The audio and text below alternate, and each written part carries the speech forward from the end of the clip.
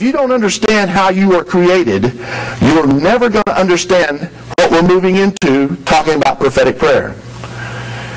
Being that you are created in three parts, a body, a soul, and a spirit, you are created in the image of God. God the Father, God the Son, God the Holy Spirit. You have a spirit within you. That's what we're going to be focusing on through this whole course. But you also have a body. It's easy for everybody to identify and understand what a body is. We all see the body, some bigger than others, some prettier than others. But we all have one.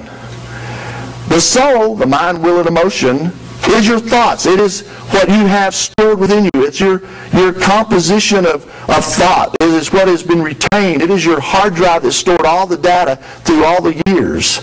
It's also where is the battlefield where the enemy comes to you and drops thoughts in you. It's also the place where revelation comes to you, and there's a warring taking place in the soul all the time.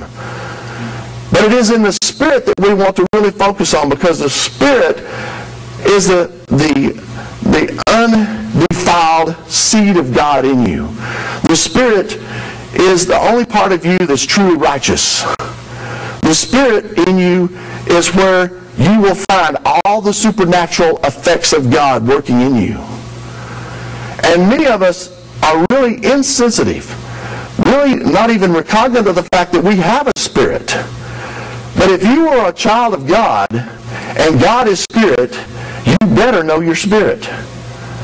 Each and every one of us have a uniqueness in our created being. Let's go to the very next verse in Luke chapter 11, verses 2 through 4. A common prayer, but yet most powerful, most profound. And we've lost a lot of the value in this prayer that Jesus taught the disciples to pray. Our Father who art in heaven, hallowed be your name. Your kingdom come, your will be done on earth as it is in heaven. Now the rest of it's just as good, but I'm going to stop right there due to time. When you pray, and you find out in the Spirit what is being said in heaven, and you pray that on earth, it will be done. You understand what Jesus said? This is what Jesus did when he walked on the face of the earth. That's why he spent so much time in prayer, because he went to the Father. Lord, what do I do? What can I expect? What do you ask of me? Even when he was in the Garden of Gethsemane, and God the Father says, you're going to be laid up as a lamb.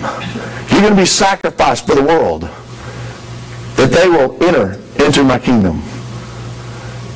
Jesus even said, can this cup pass me? Can we do it another way? There was no other way. And Jesus, being man as well as God, had to die to himself to do the will of God. There was a suffering, there was a pain, there was a consequence, but there was also a tremendous reward to sit at the right hand of Almighty. All is given unto him. All of us are given unto him. All of everything is given unto him. He owns it all. Sometimes to be abased is the greatest thing that can happen to you. Because if you're abased, you will abound if you're being abased for the cause of Christ.